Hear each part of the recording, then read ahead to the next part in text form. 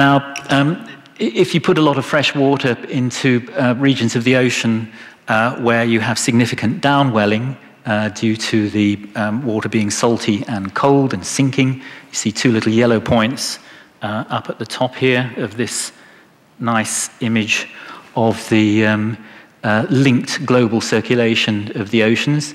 I should just back off a little bit and say that Carl Wunsch or others who are kind of real oceanographers will point out to you that there's 10 times as much energy in the little kinetic whirls of the ocean, so that they feel that this rather underrepresents the way the ocean really works. But nevertheless, there are systematic drifts in the ocean, and this picture does bear some relationship to the way that the real ocean works. And what you can see is that if we just concentrate on the north for the moment, there are some key points in this system which, if you tamper with them, can have global consequences.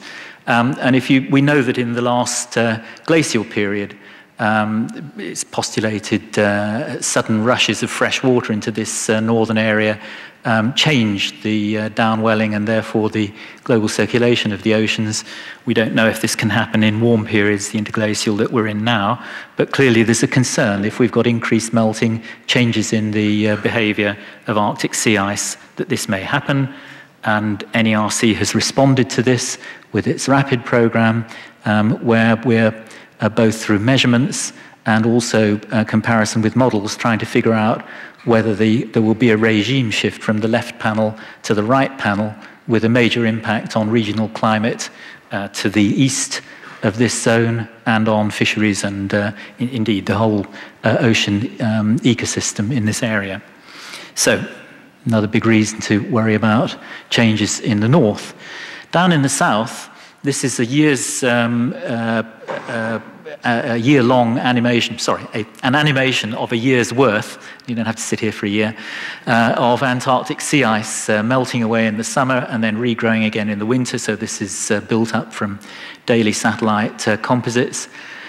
This is the biggest physical dynamic change on the Earth's surface over the year, the doubling of the size of this white blob on the bottom of the planet. Of course, the sea ice isn't very thick, it's fairly fragile. As yet, there's no evidence of the bulk of the sea ice melting back in the same way that it is in the Arctic. But in the Bellingshausen Sea, why didn't that work? There we are. In this area in the purple circle, there has been a significant reduction of sea ice, possibly not so much by melting, but by a change in the prevailing winds that pushes it a bit further south. And this is linked, or seen to be linked, with the strong warming that you saw in that earlier Hansen plot of warming over the Antarctic Peninsula, although there are other mechanisms which are gradually being understood which account for that warming too. Now, this sea ice, again, provides this insulating cap between the ocean and the atmosphere. What I forgot to mention in the case of the Arctic, but it's particularly important in the case of the Antarctic, is that this provides a substrate for biological activity, particularly for krill, and I'm going to come on to that in the next slide. This little fellow, and you can see the green plants that he's been eating in his gut there. So he grazes on phytoplankton, which in the spring grow like upturned meadows under the sea ice. And krill is the substrate of is the main substrate of the Southern Ocean ecosystem. So biologists argue that this is a fairly simple, relatively simple ecosystem. If you can understand this, you're doing fine. This is a good one to model.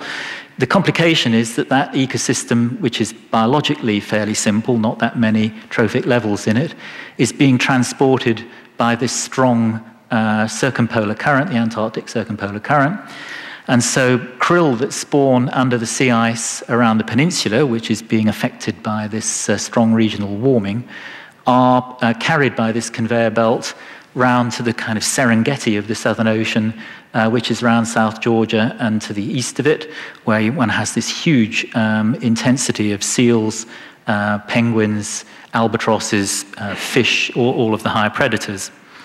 Now, what we know is that there are teleconnections, both ocean and atmospheric teleconnections, from the equatorial Pacific to the sea ice around the peninsula. And a couple of years after a major El Nino event, the sea ice is reduced. That causes a reduction in the supply of krill. That information takes a little while to make its way across to the South Georgia breeding area. But when that lack of krill reaches there, all of these guys have a bad year. And you can see the curves showing breeding success of 4 higher predators. So what we know is that, if you like, 4 to 7 yearly natural cycles with teleconnections can have huge impacts on the breeding success of this Serengeti. And so, of course, one's concerned about what the secular change effect will be as this area warms further. And it's not just, if you like, a biodiversity argument or an argument about preserving the planet the way we found it, but there's a very major and economic fishery in this area, which is managed using an ecosystem approach, but clearly there are livelihoods that depend on the breeding success of the fish in this area and indeed the health of the whole ecosystem. So this isn't just an academic issue.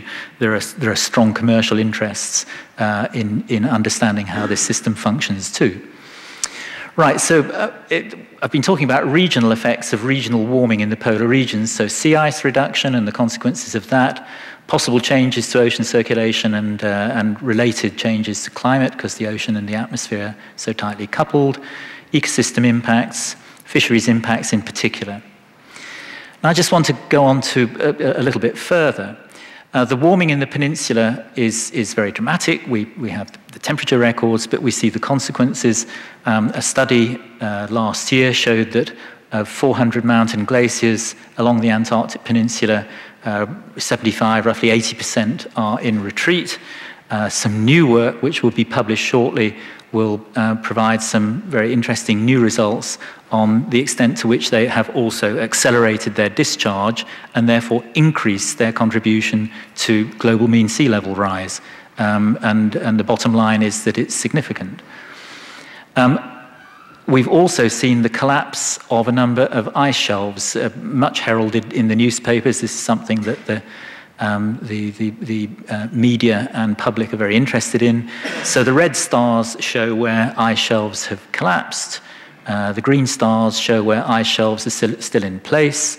The beige line shows roughly what we can describe as the 0-degree summer isotherm. So at present, to the north of that, one gets significant summer melting, surface melting. To the south of it, one essentially doesn't. And the physics behind these collapses, it's all to do with the effect of surface meltwater leveraging the collapse of the ice shelves by seeping down through cracks and essentially breaking up the mechanical or weakening the mechanical fabric so that some other event, maybe a storm, maybe some sort of ocean surge, can cause them to catastrophically collapse. And the point about it is that over the last 50 years, that beige line has moved further and further south. It has to go a long way. We have to have a very substantial warming before we get anywhere near the major ice shelves of the Ronnie Filchner. And that's an important point to make. The bulk of the Antarctic ice is well below 0 degrees centigrade and so is still, if you like, secure and safe.